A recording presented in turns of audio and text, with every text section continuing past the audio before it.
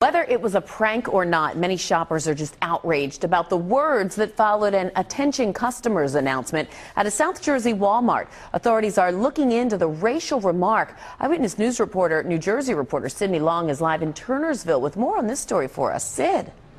Well, Susan, good afternoon. The Superstore's surveillance video may very well lead investigators as to who made the racial remark and why. Customers who were here Sunday night when it happened say it was a man with a calm voice. It's a little disturbing. It's sad that, in this day and age that people are so racist. I could understand if it was 200 years ago. Walmart customers are reacting to news that someone advised, quote, all black people to leave the chain Superstore Sunday night. It came in an announcement that began, attention Walmart customers, over the store's intercom or loudspeaker. I didn't know that. No, there's a lot of, that's not a good thing to say. What, all black people get out of the store? You heard worse things. Offensive? No.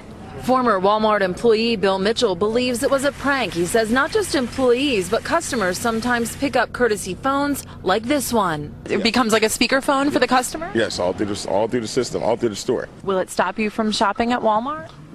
No, I don't think so. Walmart released a statement that reads in part, "We're as appalled by this as anyone. Clearly, this is unacceptable. We are currently reviewing our systems to prevent this from happening in the future." Customers who heard the racial remark got an apology by management, also on loudspeaker. Police arrived and the prosecutor's office is investigating. It's part of life, but, some people just need to keep their comments to themselves.